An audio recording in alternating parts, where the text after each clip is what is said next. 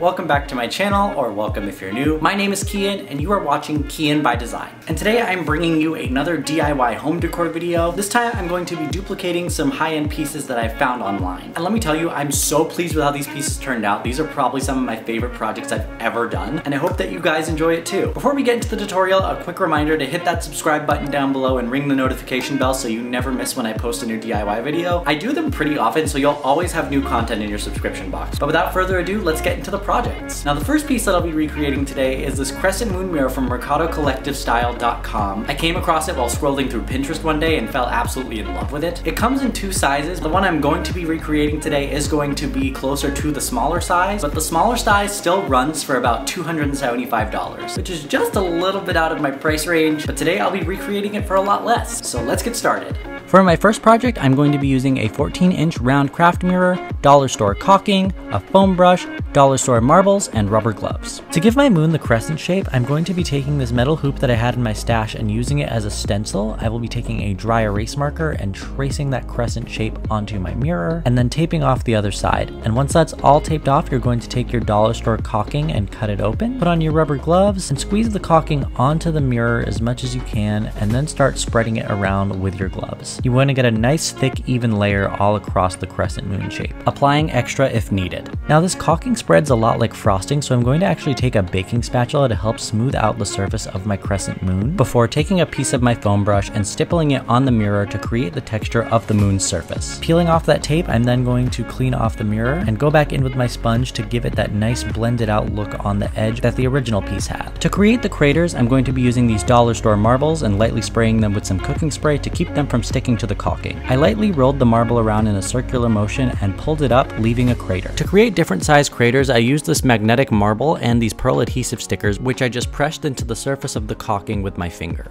Now to cover up any blemishes, I'm going to take some caulking on the tip of my finger and just smooth out those imperfections. Set it aside to let the caulking completely cure, and the final result is an out of this world crescent moon mirror.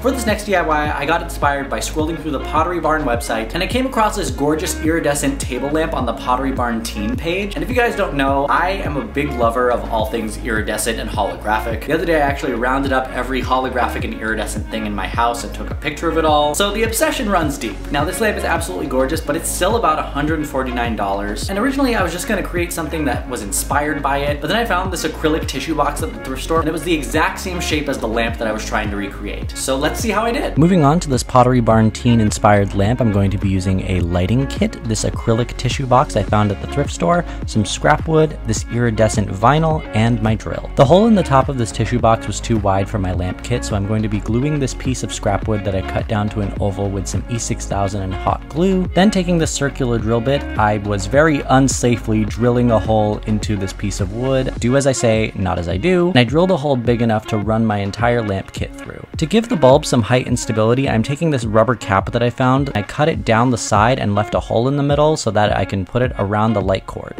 Now taking my iridescent vinyl, I'm going to wrap it all the way around the acrylic tissue box to make sure that I have enough to cover it, and cutting myself some excess just to be safe. Now little by little, I'm going to peel the backing off of the vinyl and smooth it over with a credit card or a gift card. This will just help to get it to stay extra flat against the surface of the piece, and also to work out any of the air bubbles that may form. Once I've gone around the entire piece, I'm just going to make some slits on all of the corners of the tissue box and fold the excess vinyl in. I'll also be doing the same thing along the top edges just to make sure that everything is nice and flat. To cover the top, I'm going to be turning my box upside down onto this iridescent vinyl and tracing the outline of the box before cutting it out and making sure to leave myself some excess. Then I'll once again peel back the vinyl little by little and start smoothing it over with my gift card until I cover the entire top of the box. Then I'm just taking my scissors and trimming off any of the excess and making more slits on those geometric corners. To make all of my cuts look nice and seamless, I'm going to go around the tissue box again with my X-Acto knife, using the straight lines of the box's design as a guide. Now in applying the vinyl, I was left with some air bubbles, but this is a really easy fix. All you're going to do is take an X-Acto knife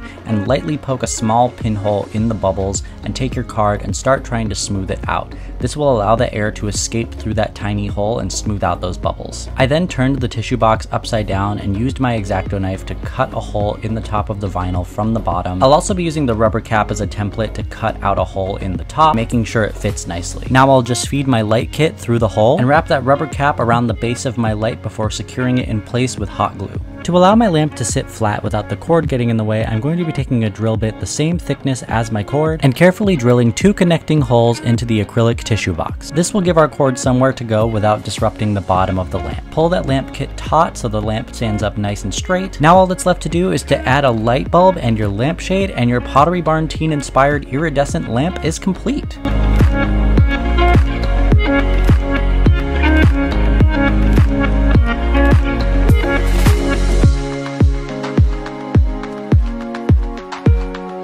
You guys will have to let me know down in the comments below which of these pieces that I recreated today was your favorite. I honestly can't choose. That crescent moon mirror is beautiful. That lamp looks so much like the original. I can't get over it. I'm really proud of how these turned out. If you like this DIY video, let me know by giving this video a thumbs up. And if you haven't already, make sure to hit the subscribe button down below and ring the notification bell so you never miss when I post a new DIY video. And follow me on all of my social media. I will put the links down in the description. But that about does it for today. This has been Kyian by Design, and I'll see you next time. Bye guys!